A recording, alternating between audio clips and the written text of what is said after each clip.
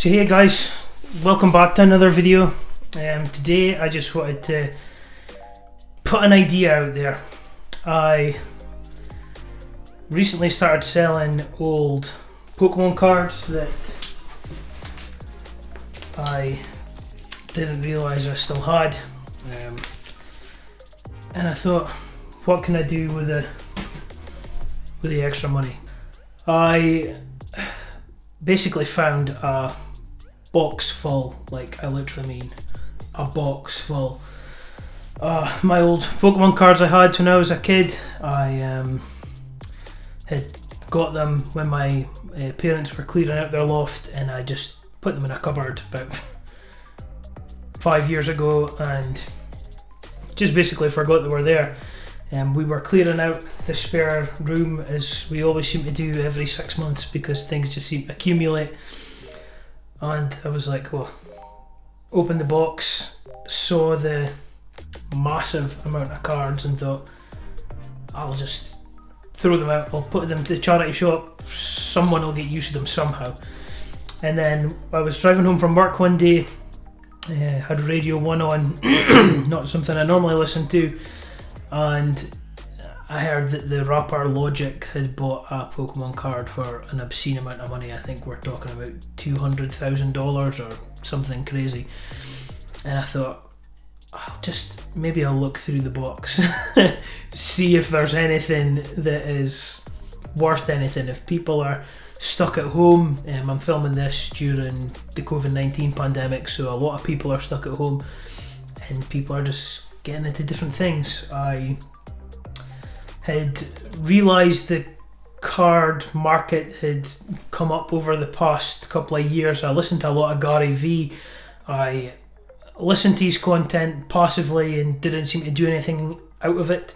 And then I thought, here's something I can do. I've got loads of cards that I need to clear the space in the spare room for. And then here we are. So to date, before any eBay fees or delivery fees, I have made £777.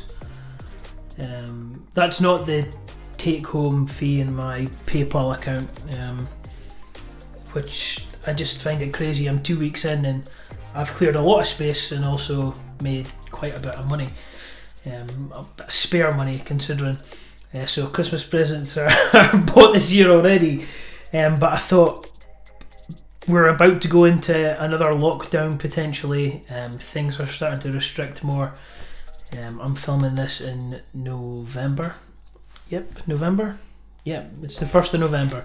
I'm filming this, so potentially going into another lockdown, and I've been thinking, what can I do to keep myself occupied, apart from shedding the guitar, and also recording. I thought I'd love to get a bit more hands-on with something. There's always DIY to do about the house, but I thought I'd love to do something. I'd love to make something or put together something that I'd keep for the rest of my life. And so this is where the Jazzmaster project has came in. I had started talking to James down at home at Thain and Dave over at Cherry Guitars, who made this guitar for me. Both of those guys actually had a lot to do with this guitar. Dave finished the body and made the neck, and James also did. Basically, I got everything up for this guitar from James. I got the pickups and the wiring, everything that makes sound for this guitar from James. So he did the wiring, did a really great job, super clean. I got the Mother Mary strap from James's shop, home at Thain. I'll link him below. And I'd fired James a couple of messages on Instagram. I'd basically seen this custom shop Jazzmaster that was like an obscene amount of money. We're talking like over £3,500 pounds in the UK, and I thought, I'm sure I could make this or do something similar to my taste for a lot less money. So kinda the selling the old Pokemon cards and making some money, and then needing something to do is kind of where this has came about. So I'd love for you guys to follow along in the journey. I've basically spoke to Dave already, who made this guitar, and we're in the process of getting neck wood sorted out.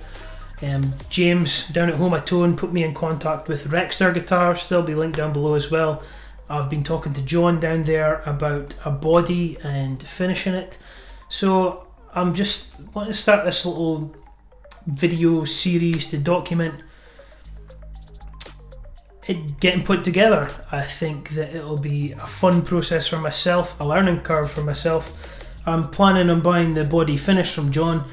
With Dave, I hope to, if restrictions allow, to have a part in doing some of the work on the neck. Whether that's just helping him cut it, helping shape the back of the neck, even just helping finish it, just something that I've put my hands on it. The plan is to go to James again down at Home Tone for wiring and pickups and any other parts that I need, and then the plan is to put it all together, whether that is in Dave's workshop, again if restrictions allow any of this, or if it's here. So I'm just really excited for it. It's going to give me something new to learn, brush up on my soldering skills, and maybe learn some guitar setup skills on the way. I will shoot some more videos when parts start coming in for it, when we start selecting wood, when we get pictures from John about how the body's coming along. So I just love for you guys to, if this interests you, to follow along. If it would mean the world to me if you could like and subscribe. So like this video and then hit the bell icon when you subscribe. That'll give you a notification for the next video that comes along. And yeah, I'm just really excited. I've kind of always wanted a Jazzmaster, and this seems to be the perfect time to do it, but I'll talk more about that in the next one. So thanks for watching, guys, and stay safe.